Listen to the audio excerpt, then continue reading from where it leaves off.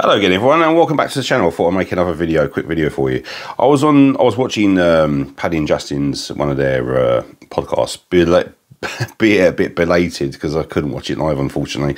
And really good podcasts as they are. And of course, I think it was Streaming Elderman who made a comment saying he would like to see a comparison between the RoughRyder Micarta, of course, Wharncliffe, if you will, and the RoughRyder Work Knife. Great, both great knives, okay? And that gave me an idea. I thought I might as well do that while I'm doing this. I thought, okay, do a comparison. Both great knives, guys. Like I say, I've used both of them, okay? Now, it depends on actually what you're doing, where you're doing it, if it's raining, if it's damp and stuff like that, okay?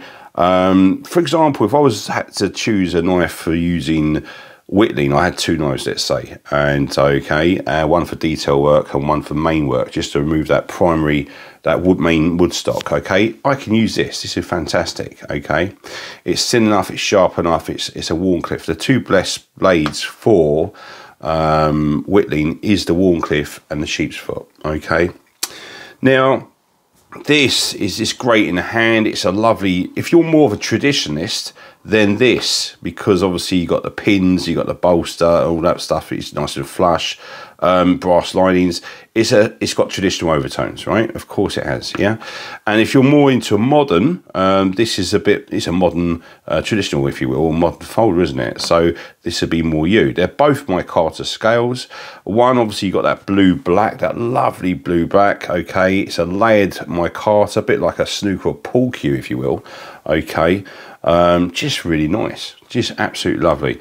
Great for point work, detail work. This makes a good work knife, as it's you can use it as a beater, but a light duty beater, if you will, more for EDC. So good EDC knife, okay?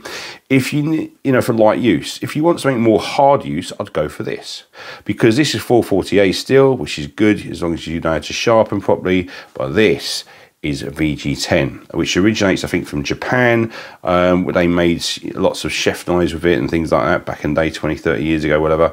And it's a great steel. It was a premium steel back in the day, which is now seen as a great budget steel. And it's a fantastic steel, guys. Holds a really good edge. And again, another Wharncliffe, great for point work, just general purpose work and stuff like that, okay? Your EDC, you can use this for an EDC or hard use it. If you're working outdoors and it's a little bit moist and damp, or even raining a little bit, you got this Micarta, but it's like a linen Micarta, and it's a bit more grippy, okay? So it's not going to slip in the hand so much. So that's the option on the go for if it's a hard use. And then, of course, there's price.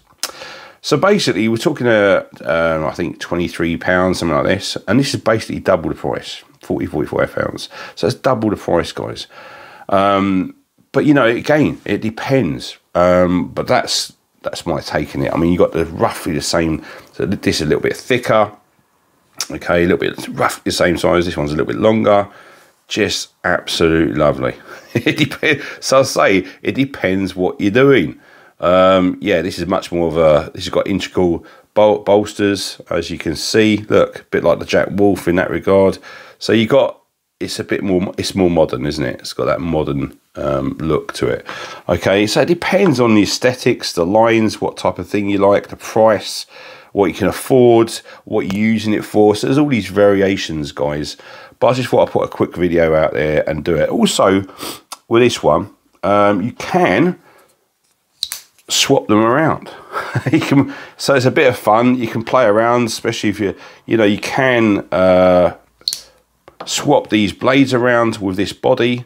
You can swap all these blades around in each and every body, doesn't matter, okay? Which is a bit of fun, a bit like a lot of the youth are changing their mobile phones to change the covers, don't they?